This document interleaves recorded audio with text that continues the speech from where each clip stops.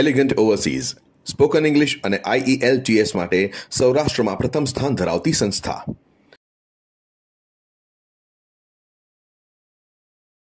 નમસ્કાર વિદ્યાર્થી મિત્રો, હું અનિતા જોન યુટ્યુબ ચેનલ પર ફરી એક વખત તમારું સ્વાગત કરું છું. આજે હું તમારી સામે તલાટી 2023 નું પેપર સોલ્યુશન લઈને આવી છું.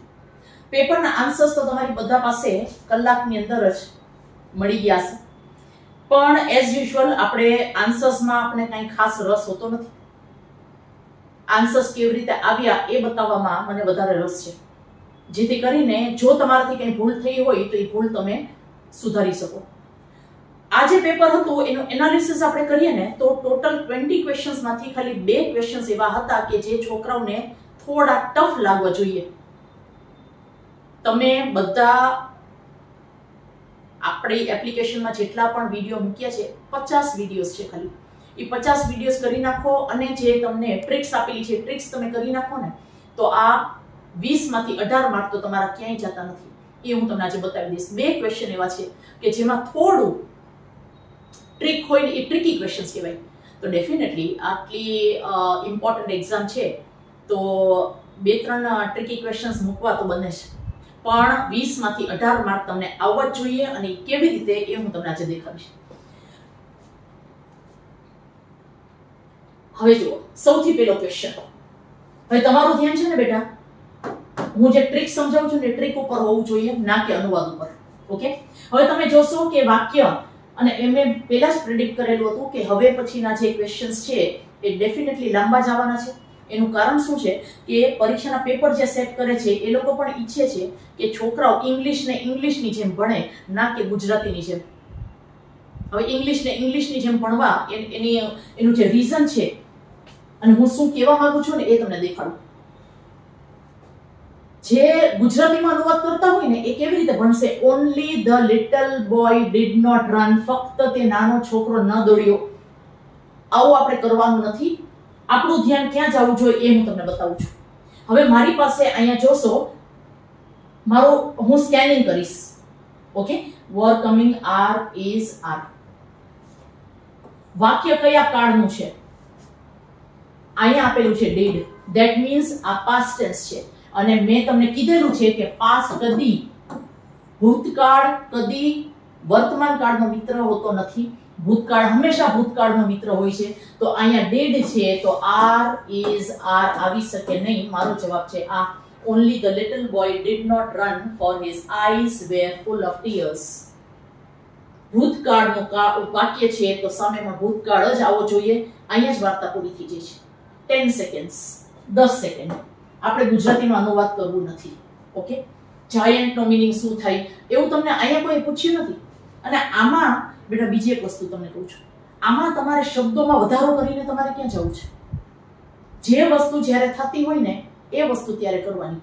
અત્યારે તમને કાળની બ્લેન્ક પૂછી છે તો અહીંયા જાયન્ટ નો મિનિંગ રાક્ષસ થાય છે એવું આપણે જાણવાની જરૂર નથી. તમારું ધ્યાન અત્યારે ક્યાં જવું જોઈએ? Only the little boy did not. મારું ધ્યાન અહીંયા જો, અત્યારે અર્જુન બની જવાનું છે. ડીડ નોટ આવ્યું, ધેટ મીન્સ આ ભૂતકાળનું વાક્ય છે. ભૂતકાળ અને વર્તમાન કાળ કોઈ દિવસ મિત્ર હોઈ શકે નહીં. કાઢી નાખો. મારો જવાબ છે આ. આ પરીક્ષાની પેટર્ન હોવી જોઈએ તમારી. Question number 2. The old man went blank and went. ફરીથી અહીંયા V2 આવ્યું છે. નિયમ શું કહે છે? fan boys conjunctions. એન્ડ પછી જે કાળ હોય, એન્ડ પહેલા પણ એ જ કાળ હોવો જોઈએ. ધેટ મીન્સ અહીંયા V2 છે, અહીંયા પણ V2 જ આવવું જોઈએ. આ અવેક આવી શકે નહીં. કાઢી નાખો. આ બે જગ્યાએ અવોક છે. આ બે માંથી એક હોઈ શકે. હવે આપણે આગળ જઈએ.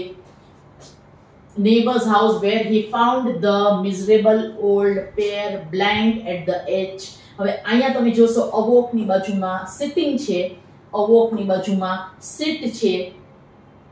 હવે આપણે વિચારીએ કે where he found the miserable old pair. અહીંયા pair છે, that means આ ત્રીજો પુરુષ એકવચન છે. ત્રીજો પુરુષ એકવચન સાથે જો પ્રેઝન્ટ ટેન્સ હોત તો અહીંયા s આવવું જોઈએ. આ નો આવી શકે. મારો જવાબ છે આ. હવે તમે કહેશો કે મેડમ ing એટલું કેવી રીતે આવ્યું? એ તમારે વિચારવાનું નથી, એનું હું તમને કારણ કહું છું કે અહીંયા તમને આપેલું છે ફાઉન્ડ. આ ટુ ફાઇન્ડ એવો વર્ડ છે, ટુ ફાઇન્ડ એવો વર્ડ છે કે જેની બાજુમાં બીજું ક્રિયાપદ જ્યારે આપેલું હોય એ હંમેશા જેરન્ડ ફોર્મમાં હોવું જોઈએ. ફોર એક્ઝામ્પલ સાંભળજો બેટા. Today I found my son sleeping when I reached home. હું ઘરે પહોંચી ત્યારે મેં જોયું કે મારો દીકરો ઊંઘી રહ્યો હતો. તમારે અનુવાદ નથી કરવાનું. અહીંયા એક લિસ્ટ છે ક્રિયાપદનું. એ એવા ક્રિયાપદ છે કે જેની બાજુમાં જ્યારે બીજું ક્રિયાપદ આવે તે હંમેશા જેરન્ડ ફોર્મમાં આવે. એટલા માટે આવા ફાઉન્ડ વાળા બે વાક્યો છે આજ પરીક્ષામાં. ફાઇન્ડ પછી હંમેશા જેરન્ડ આવે. He found the miserable old pair sitting at the edge of the fireplace. Okay, ચલો તો આ સમજાઈ ગયું કેવી રીતે કરવાનું. અહીંયા આપેલું છે V2. V2 ની પહેલા V2 આવવું જોઈએ, એટલે કાં તો A અને કાં તો D. અને પછી આપણે જોયું કે અહીંયા આગળ વધશું તો where he found the miserable old pair blank. હવે અહીંયા find આપેલું છે. જ્યારે બે ક્રિયાપદ જોડતા હોય તો બીજું ક્રિયાપદ છે એ 2 + V1 આવવું જોઈએ. પણ find એવું ક્રિયાપદ છે કે જેની બાજુમાં જેરન્ડ આવે. ઘણા બધા એવા શબ્દો છે, આપણે લિસ્ટ આપેલું છે. enjoy, admit, dislike. ઓકે, આવા ઘણા બધા શબ્દો મેં આપેલા છે કે જેની બાજુમાં બીજું ક્રિયાપદ છે એ હંમેશા જેરન્ડ આવવું જોઈએ. એટલે મારો જવાબ છે અવોક અને સિટી. બાકી કાંઈ તમારે આખા વાક્ય વાંચી અને મિઝરેબલ નો મીનિંગ શું થાય એ આપણે કરવાની જરૂર નથી. આપણું ધ્યાન અત્યારે ક્રિયાપદ પર હોવું જોઈએ. ચલો next. When I blanked my 11th standard, the principal called me. ચલો ભૂતકાળનું વાક્ય છે. ફરીથી સેમ પેટર્ન છે બેટા. સેન્ટેન્સ ગમે એટલા લાંબા હોય કે સેન્ટેન્સ ગમે તે બુકમાંથી લીધા હોય, ગ્રામરના નિયમ તો સરખા જ રહેવાના છે. Okay, called me past tense છે. હવે past tense પછી અહીંયા શું આવવું જોઈએ? past tense નું વાક્ય છે તો અહીંયા past tense આવવું જોઈએ. approach present tense છે. approach present tense છે કાઢના. હવે મારી પાસે past tense વાળા બે વાક્યો છે. હવે આપણે આગળ વધીએ. and said. હવે તમે જોશો ઇન્વર્ટેડ કોમાસ. હવે ઇન્વર્ટેડ કોમાસ એટલે કે ડાયરેક્ટ સ્પીચ છે. તો ડાયરેક્ટ સ્પીચમાં અંદર ગમે તે કાળ આવી શકે. ગમે તે કાળ આવી શકે ડાયરેક્ટ સ્પીચમાં. ત્યારે એવું યાદ નહીં રાખવાનું કે પાસ્ટ ટેન્સ છે તો સામે પાસ્ટ ટેન્સ જોઈ તો આપણે લુક્ડ મૂકી આવીએ. અહીંયા ઇન્વર્ટેડ કોમાસ છે બેટા. ઇન્વર્ટેડ કોમાસ એટલે ડાયરેક્ટ સ્પીચ. ડાયરેક્ટ સ્પીચમાં ગમે તે કાળ આવી શકે. તો હવે આપણે જોશું કે બ્લેન્ક હિયર સન મુખ્ય ક્રિયાપદથી વાક્ય શરૂ થાય છે. એટલે એમ કે ઇમ્પરેટિવ સેન્ટેન્સ છે અને ઇમ્પરેટિવ સેન્ટેન્સ હંમેશા V1 થી ચાલુ થાય છે. આજ્ઞાર્થવાચક વાક્ય. અહીંયા તમે જોશો V1 ક્યાં આપેલું છે? કાઢી નાખો. મારો જવાબ છે B. When I approached my 11th standard, the principal called me and said, "Look here, son, I have been..." No translation. Okay? આ ખ્યાલ પડી ગયો કેવી રીતે કરવાનું? ફરી એક વખત તમે જોશો when I blanked my 11th standard, the principal called me. અહીંયા V2 આપેલું છે. ભૂતકાળ આવવું જોઈએ. ભૂતકાળ આવવું જોઈએ તો આપણે વર્તમાન વાળા બંને કાઢી નાખીએ. પછી આપણે જોઈએ ઇન્વર્ટેડ કોમાસ છે. મુખ્ય ક્રિયાપદથી વાક્ય શરૂ થાય છે. that means V1 આવવું જોઈએ. મારો જવાબ છે ઓકે. ચલો next. The old man blank business was to cry. past tense આપેલું છે. ડેફિનેટલી આ past tense હોવું જોઈએ. આપણે પહેલા અહીંયા આવી જઈએ. આ પછી કરશું. અહીંયા past tense જોઈએ. આ drag કાઢી નાખો. હવે મારી પાસે છે who અને V2, whose અને V2. તો ત્યારે આપણે યાદ રાખવાનું છે કે અહીંયા man આપેલું છે. મેન આપેલું છે તો who પણ આવી શકે, whose પણ આવી શકે.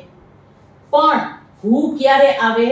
who પોતે સબ્જેક્ટ છે અહીંયા જો સબ્જેક્ટ હોય તો અહીંયા ક્રિયાપદ હોવું જોઈએ. બિઝનેસ કોઈ ક્રિયાપદ નથી એટલે આ કાઢી મારો જવાબ છે આ.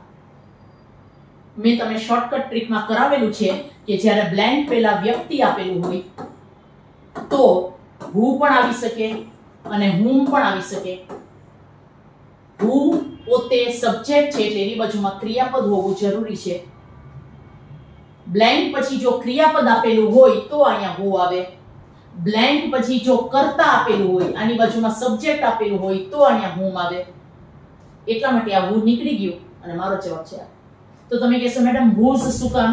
તો whose જે છે એ માલિકી બતાવતો શબ્દ છે અને whose ની શોર્ટકટ ટ્રીક એ છે કે બ્લેન્ક ની બાજુમાં જ્યારે નાઉન આપેલું હોય, નાઉન. આવું વાક્ય જુનિયર ક્લર્કમાં પણ પૂછાયેલું હતું. The child whose parents noun છે.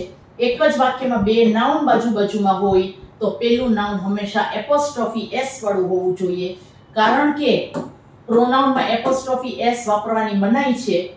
આ whose આ રીતે લખાય છે એટલા માટે મારો જવાબ છે whose business અને right. આ ખ્યાલ પડી ગયો કઈ રીતે કરવાનું? ચલો વેરી ગુડ. આ હું તમે એલિમિનેટ કરી નાખો ને તો ઈ whose જવાબ મળી જાય કારણ કે એક જ વધે છે. Okay. The king of Burma has a peculiar habit. હવે peculiar નો મીનિંગ શું થાય એમાં અટવાતા નહીં. મારું ધ્યાન અહીંયા જવું જોઈએ. ઇન્સ્ટેડ ઓફ પ્રેપોઝિશન પછી બ્લેન્ક આપેલી છે, પ્રેપોઝિશન પછી બ્લેન્ક હોય તો ing જોઈએ. આ તમને લખાવેલું છે. પ્રેપોઝિશન પછી ઈ તો છોકરાને ગોખાઈ ગયું છે. પ્રેપોઝિશન પછી હંમેશા જેરન્ડ આવે એટલે આવી ગયા બંને. Gifts on his birthday he blank them. હવે તમે જોશો કે અહીંયા બ્લેન્ક પહેલા તમને સબ્જેક્ટ આપેલું છે. સબ્જેક્ટ આપેલું છે તો ing કોઈ દિવસ એકલું આવે નહીં. કર્તા આપેલું હોય તો ing સાથે મારે was were એબીઝાર કાંક તો જોઈએ. કાઢ નાખો મારો જવાબ છે ડન. મારે તમને ટ્રીક સમજાવવાની છે. ટ્રીક તમારે જોવાની છે. હું આખા વાક્યનું ગુજરાતી નથી સમજાવવાની. હું ગુજરાતી એટલે નહીં સમજાવું કારણ કે હું નથી ઈચ્છતી કે તમે ગુજરાતી કરો. ઓકે ચલો very good. The tone was not of. આ એક ટ્રિકી ક્વેશ્ચન તો આ એક્ચ્યુઅલી જે ક્વેશ્ચન છે એ વર્ડ ફોર્મેશન નો છે. વર્ડ ફોર્મેશન એટલે શું? Verb, noun, adjective. આ શબ્દ તમને ઓળખતા ફાવે ને કે કયો શબ્દ વર્બ છે, વર્બમાંથી નાઉન બને છે, નાઉનમાંથી એડજેક્ટિવ બને છે કે એડજેક્ટિવમાંથી નાઉન બને છે. આ એક્ચ્યુઅલી ક્વેશ્ચન એનો છે. પણ હવે હું તમને છે વોકેબ્યુલરીનો પણ હું તમને એક શોર્ટકટ આમાં ફરીથી આપી દઉં બેટા. The tone was not of. અહીંયા ઓફ આપેલું છે. હવે તમે સમજો. ટુ બી નું રૂપ હોય ને તો એના પછી હંમેશા વિશેષણ આવે. ટુ બી નું રૂપ હોય તો ઓકે. અહીંયા ટુ બી નું રૂપ છે પણ વચ્ચે ઓફ આપેલું છે. હવે ઓફ આપેલું હોય ને એના પછી હંમેશા નાઉન આવે કારણ કે ઓફ છે ને ઈ નો ના ની દેખાડે છે, માલિકી બતાવે છે અને માલિકી હંમેશા નાઉન ની હોય. માલિકી હંમેશા નાઉન ની હોય તો જો મને આ શબ્દમાંથી નાઉન અને એડજેક્ટિવ ગોતતા ફાવતું હોય તો હું આ વાક્ય કરી શકું. બાકી તમે આનું ગુજરાતી કરો તોય વાક્ય થાય નહીં કારણ કે એના માટે પણ તમને આ પાર્ટ્સ ઓફ સ્પીચ આવડવા જરૂરી છે. એંગ્રી છે અને સોરી છે એ બંને વિશેષણ છે. ટુ બી નું રૂપ નથી એટલે કટના. ફોર એક્ઝામ્પલ તમે જો હું તમને સમજાવું. આ ટુ બી ની બાજુમાં એડજેક્ટિવ આવે એવું કીધું ને. I am sorry. આ ટુ બી ની બાજુમાં I was angry. ટુ બી ની બાજુમાં અહીંયા ટુ બી ની બાજુમાં નથી, અહીં વચ્ચે ઓફ આપેલું છે એટલે એડજેક્ટિવ આવે નહીં. તો આ પણ એડજેક્ટિવ છે, કાઢી નાખો. આ પણ એડજેક્ટિવ છે, કાઢી નાખો. મારો જવાબ છે આ. The tone was not of anger nor of sorrow. Anger એટલે ગુસ્સો, એબ્સ્ટ્રેક્ટ નાઉન છે. ગુસ્સો. sorrow એટલે દુઃખ, એબ્સ્ટ્રેક્ટ નાઉન છે. એટલે આ એક તમારે શોર્ટકટ યાદ રાખવાની છે. ટુ બી ની બાજુમાં હોય તો વિશેષણ આવે. ઓફ સાથે હંમેશા ઓફ સાથે હંમેશા નાઉન આવે, કોઈ પણ પ્રકારના નાઉન હોય આવી શકે. ઓકે, તો આ એક ક્વેશ્ચન વોકેબ્યુલરી નો હતો. Next, the maids wanted to go to a party, so they put the princess. હવે તમે જોશો કે અહીંયા ફરીથી past tense છે. past tense અને present tense કોઈ દિવસ મિત્ર હોઈ શકે નહીં, એટલે કાઢી નાખવાનું. હવે તમે જોશો કે અહીંયા લેફ્ટ આપેલું છે, અહીંયા લેફ્ટ આપેલું છે, આ ટુ આપેલું છે, ટુ બેડ કે ટુ બેડ. આ જે વાક્ય છે એ હોમોફોન્સ નું વાક્ય છે. બેડ એટલે ખરાબ અને બેડ એટલે પલંગ. હવે અહીંયા તમે વાક્ય વાંચો તો maids wanted to go to a party, so they put the princess. Definitely ખરાબ શબ્દ આવે નહીં, મારો જવાબ છે બેડ, આન્સર છે. So they put the princess to bed as quickly as they could. હવે તમે જોજો, એક સ્ટુડન્ટ એક ક્વેશ્ચન પૂછ્યો તો કે મેડમ could પછી V1 ના આવવું જોઈએ, પણ બેટા અહીંયા વચ્ચે એન્ડ આપેલું છે, વચ્ચે એન્ડ આપેલું છે, could V2 છે, એન્ડ પછી પણ V2 આવે, એટલા માટે મારો જવાબ છે C. ચલો ડન, ઈઝી ક્વેશ્ચન હતો. ઓકે, હવે આ પણ એક બહુ સરસ ક્વેશ્ચન છે, એકદમ વ્યવસ્થિત તમને સિમ્પલ ઓરામાં સમજાવી દઉં. હવે અહીંયા તમને આપેલું છે once I went. ફરીથી સેમ નિયમ છે, તમે જુઓ કે આ જે ક્વેશ્ચન પેપર કાઢ્યું છે ને એ બહુ ઇન્ટેલિજન્ટલી પેપર કાઢ્યું છે. બિલકુલ નથી ઈચ્છતા કે છોકરાઓ ટ્રાન્સલેશન કરી અને વાક્યો કરે. સ્માર્ટ લોકોની જરૂર છે સરકારમાં, આ દેખાડી દીધું છે આ પેપરે. once I went, went છે V2 છે, ધેટ મીન્સ આ past tense છે. past tense સાથે કોઈ દિવસ by આવે નહીં, એટલે આ બે આપણે કાઢી નાખશું. હવે મારી પાસે છે bought અને bought. ફરીથી તમે નિયમ યાદ કરો, અહીંયા to do નું રૂપ છે, to do ના રૂપ પછી હંમેશા એડવર્બ આવે અને એડવર્બ છે ઈ ly વાળું હોય. મારો જવાબ છે once I went absent-mindedly to his shop. જો you answered correctly. to do નું રૂપ હોય એના પછી હંમેશા ક્રિયા વિશેષણ આવે, અને to be નું રૂપ હોય તો હંમેશા વિશેષણ આવે. you are correct. આ તમે જો શોર્ટકટ યાદ રાખી હોત તો આ આરામથી આ સેન્ટેન્સ થઈ જાત. ચલો ગુજરાતી કર્યા વિના. are we blank eat here asked Rahul. હવે ડેફિનેટલી અહીંયા r આપ્યું છે, ધેટ મીન્સ અહીંયા v1 ing જોશે, v1 ing જોશે. તો મારું અહીંયા ઓકે, એક મિનિટ આપણે આજ કાઢવાનું રહેશે. અહીંયા r આપ્યું છે એટલે અહીંયા મારે ing જોશે, going to ખાલી આ એક જ નીકળશે. Okay, are we going to eat here asked Rahul blank at the huge hall and the people inside. હવે મારી પાસે છે look, looked, looking. કારણ કે આ કન્ટિન્યુઅસ ટેન્સ છે તો ડેફિનેટલી આ કાર્ડ કન્ટિન્યુઅસ ટેન્સ નું છે, આ બંને આવશે નહીં. મારો જવાબ છે are we going to eat here asked Rahul looking at the huge hall and the people inside. Card બદલાવાનો નહીં, you cannot change the tense. okay, ચલો next. thank you for nothing blank the princess. I have a pet bird which blank the most charming songs to me. હવે તમે જોશો તો આ direct speech નું છે, direct speech નું છે. તો અહીંયા મને બ્લેન્ક પેલા બ્લેન્ક ની બાજુમાં મને કર્તા આપેલો છે. કર્તા અહીંયા પ્રિન્સેસ છે, ત્રીજો પુરુષ એકવચન છે, ત્રીજો પુરુષ એકવચનમાં સે આવે નહીં એટલે કાઢી નાખવાનું. સેડ આવી શકે, સેડ અને સેડ.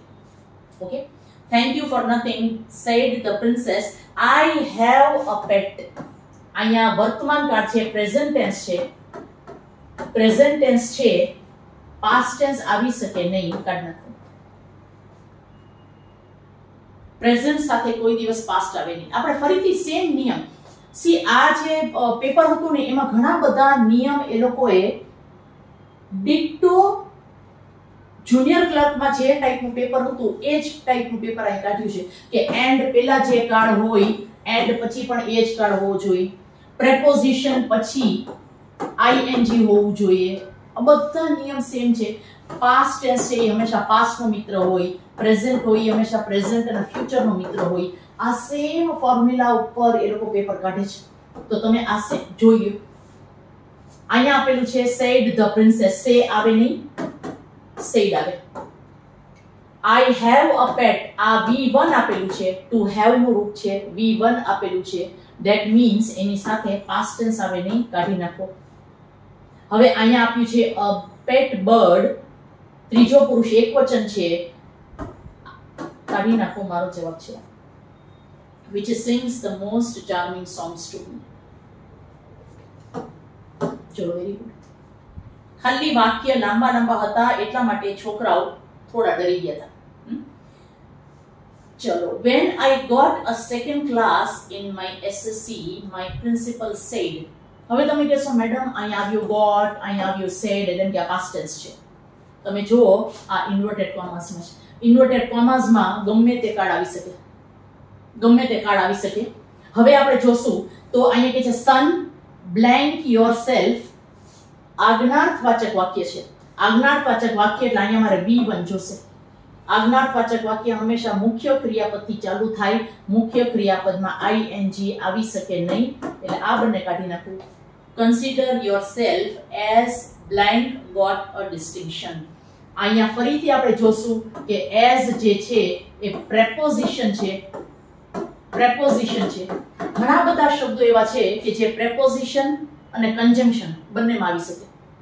as એટલે કારણ કે પણ થાય, પણ જો તમે એમાં કન્ફ્યુઝ થાવ ને તો ફરીથી એક શોર્ટકટ આપું.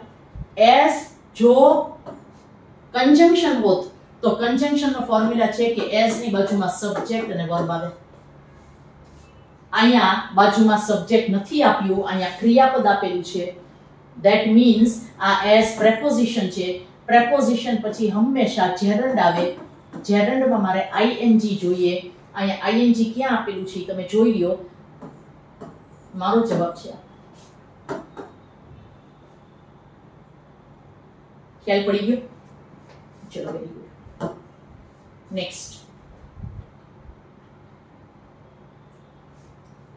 the blank man ordered the train blank and got out to see the wonder. Okay, હવે આપણે એક પહેલા શોર્ટકટ કરીએ. અહીંયા તમને આપ્યું છે એન્ડ પછી તમને આપ્યું છે V2 આપ્યું છે એટલા માટે આ તો આવશે નહીં, કાઢી નાખીએ. હવે મારી પાસે સ્ટોપ્ડ, ટુ બી સ્ટોપ્ડ અને સ્ટોપ્ડ. હજી આપણે અહીંયા નહીં આવે, આપણે અહીંયાથી જ આવી જશું. હવે મારી પાસે છે સ્ટોપ્ડ અને ટુ બી સ્ટોપ્ડ. હવે ટુ બી નું રૂપ આવ્યું, ધેટ મીન્સ આ પેસિવ વોઇસ ની રચના છે. તો મારે ચેક કરવું પડશે કે અહીંયા એક પેસિવ વોઇસ ની રચના આપી છે, તો મારે ચેક કરવું તો બને છે કે વાક્ય એક્ટિવ છે કે પેસિવ. હવે તમે આપણા 3 સ્ટેપ્સ ટુ ટેન્સીસ જોઈ લો. જો અહીંયા પેસિવ વોઇસ ની રચના હોય તો પહેલા એ ચેક કરી લ્યો કે વાક્ય એક્ટિવ પેસિવ નું તો છે નહીં. કોણ સ્ટોપ કરશે નથી આપ્યું, શું સ્ટોપ થશે? ટ્રેન. શું નો જવાબ તમને મળ્યો છે ક્રિયાપદની પહેલા. ધેટ મીન્સ આ પેસિવ વોઇસ ની રચના છે. પેસિવ માં ડાયરેક્ટલી V2 આવે નહીં. મારો જવાબ છે આ. મારે ડિલાઇટેડ સુધી પહોંચવાની જરૂર જ નથી. તમે પહેલો સ્ટેપ કરી નાખો ને, કારણ કે અહીંયા ટુ બી સ્ટોપ્ડ આપેલું છે.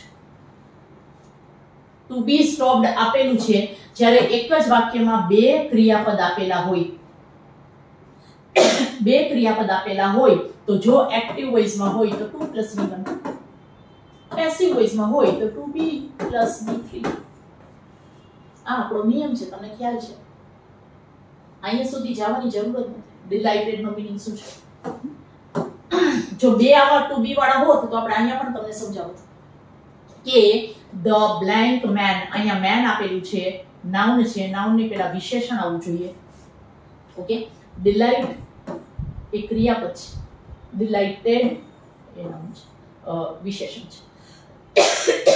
ઓકે, ચલો, very good. Next, after N hour of. ચલો ફરીથી સેમ પ્રેપોઝિશન આપેલું છે તો મારે ing તો જોશે. Okay, they blank in front of a big building. અહીંયા સબ્જેક્ટ આપેલું છે, સબ્જેક્ટ પછી ing કોઈ દિવસ ન આવે. ઓકે, ચલો question number 14. One day when the princess went blank good morning. આખું વાક્ય નથી વાંચું, આપણે અહીંયા જ અટકી જઈએ. હવે અહીંયા તમને આપ્યું છે went. આની પહેલાના જ વાક્યમાં મેં તમને કીધું જ્યારે એક જ વાક્યમાં બે ક્રિયાપદ આપેલા હોય તો બીજું ક્રિયાપદ હંમેશા 2 + v1 આવવું જોઈએ.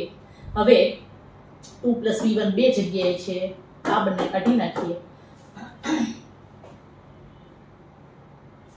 2 સે અહીંયા પણ 2 સે આપેલું છે.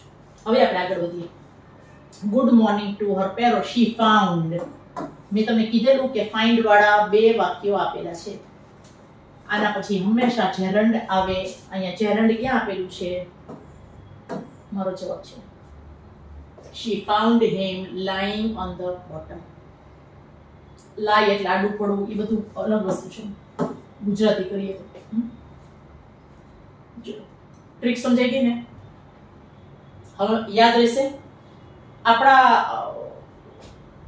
આપણી ચેનલમાં એપ્લિકેશનમાં આ બધા શબ્દો ઓલરેડી આપેલા છે, એક વખત જોઈ લેજો.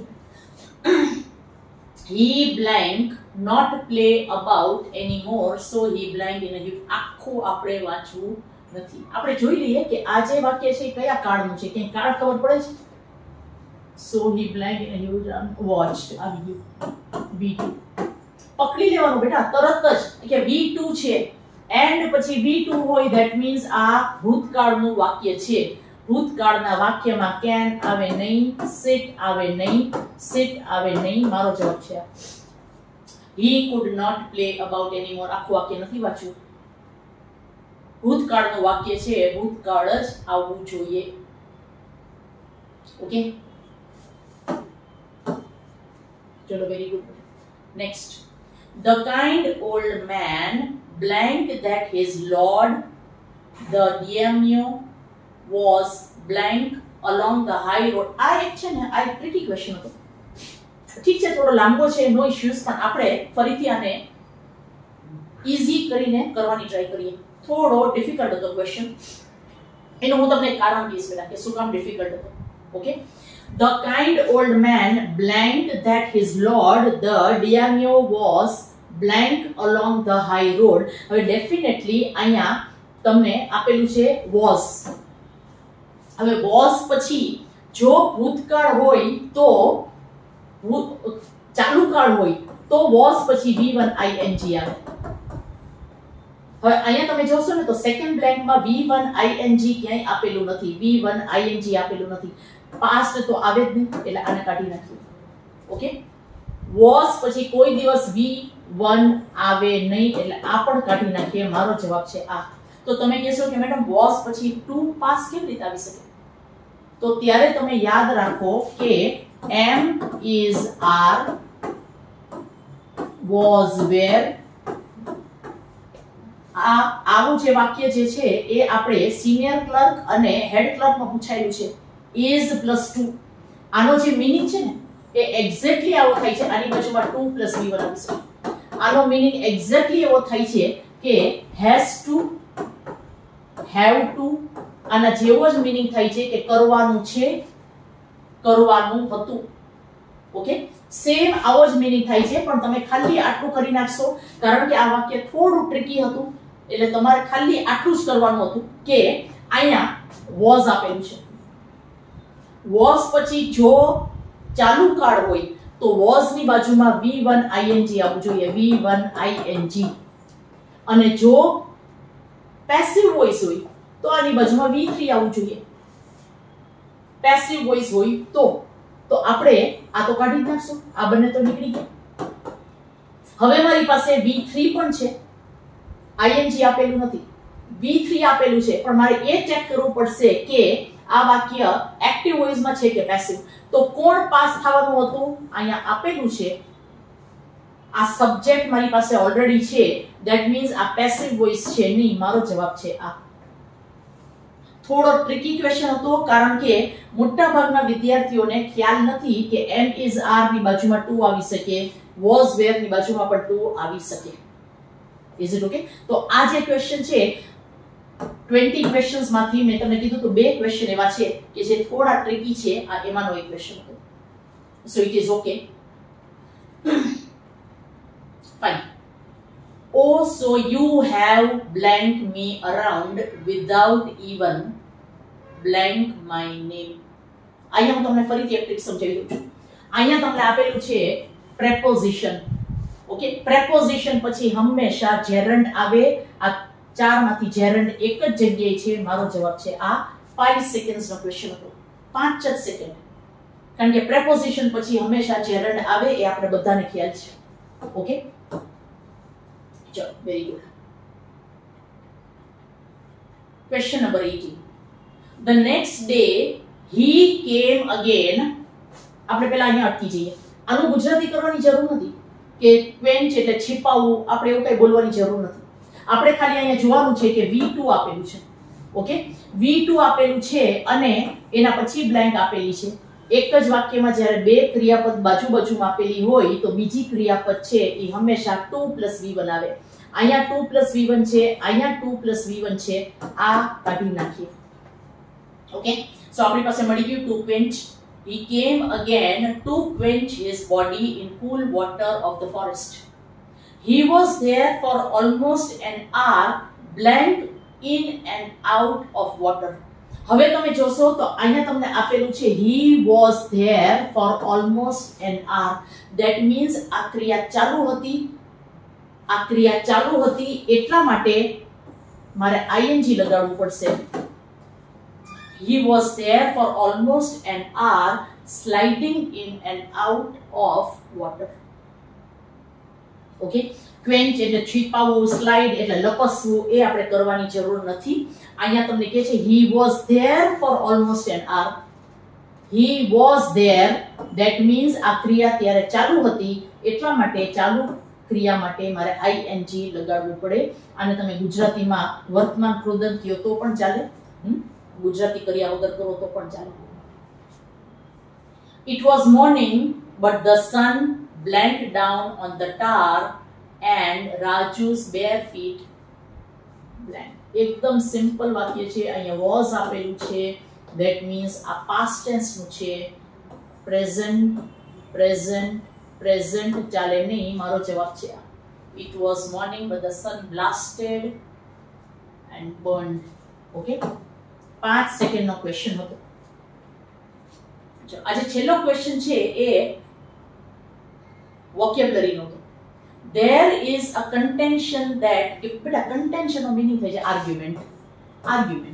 Bone of contention તમને ખ્યાલ હોય તો ઝઘડાનું કારણ, bone of contention.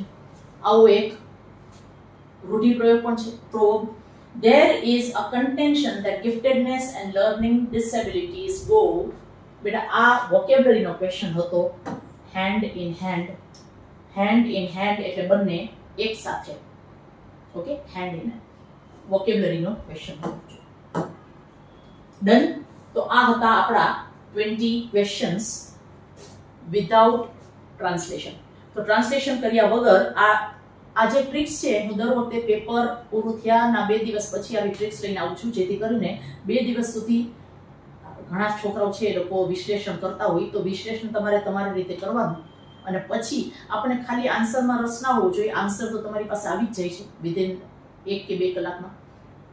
પણ એના આન્સર કઈ રીતે મળ્યા એ જો તમને આ ટ્રિક, હું ફરીથી એકની એક વસ્તુ હું રિપીટ કરું છું મારા બધા સ્ટુડન્ટ્સને, જ્યાં સુધી તમે માનશો નહીં ત્યાં સુધી હું રિપીટ કરીએ રાખીશ કે ગુજરાતીમાં અનુવાદ કરવાથી આ વાક્ય તમે આખા વાંચી નહીં શકો. જો ગુજરાતીમાં અનુવાદ કરવા રહેશો તો તમે આ જે જેના પોઈન્ટ્સ છે એ પોઈન્ટ્સ તમારે લખી લેવાના, કે પ્રેપોઝિશન પછી હંમેશા આઈએનજી આવે. અમુક એવા ક્રિયાપદ છે કે એ ક્રિયાપદ પછી ટુ પ્લસ મૂળ રૂપ ના આવે, એની બાજુમાં જેરંડ જ આવે. આપણી એપ્લિકેશનમાં ખાલી 50 કલાકનો કોર્સ છે. એ 50 કલાકનો કોર્સ જોઈ લેશો તો આરામથી થઈ જશે. તમારે 300-350 કલાક વેસ્ટ કરવાની જરૂર નથી. નેક્સ્ટ લેક્ચર સુધી મને રજા આપો. જય હિન્દ, જય ભારત.